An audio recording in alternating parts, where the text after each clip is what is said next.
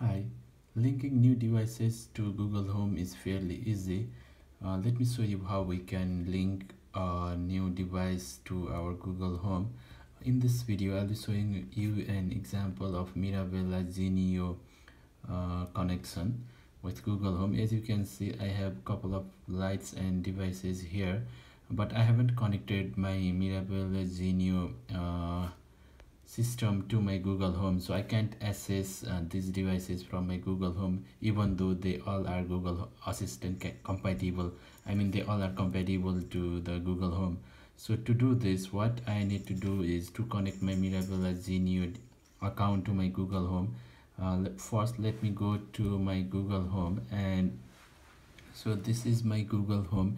As you can see, I just have one Google Home speaker here, but no any Google, no any other devices. So to add a device, what I need to do is just tap on plus button here and then choose the first option saying set up device. So since we are connecting the devices that says they work with Google, or let's say works with Google Assistant, so we just tap on works with Google, and then you will see a lot of available devices and their manufacturers here. So we just need to select the right one. So for me, the Mirabella Genio might be at the bottom, so I'll just try to search it here, and then this is the one I'm looking for. This will take me to the login page of my Mirabella Genio account. So before you connect any Google Assistant compatible devices, you need to connect it to your Mirabella account. So let me just sign in with my account, and then I'll show you how it looks like. So now when I tap on link now, it will take just few moment or few seconds and to pop this message up. So it says me to authorize.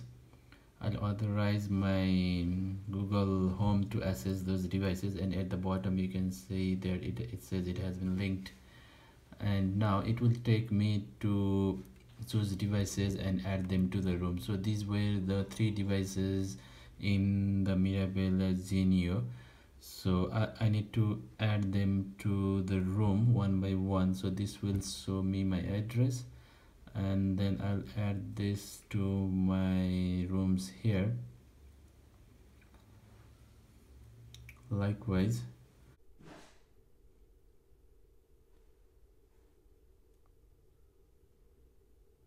so now I have added all my lights from here, so I can control all my devices from my Google Home. So let me turn off the table lamp. So as you can see, it has just been turned off. Likewise, I can turn off this LED light, turn them on, and then I can change the color of the light. Not quite sure if you can notice the lighting here. So it's just over behind my desk, this light.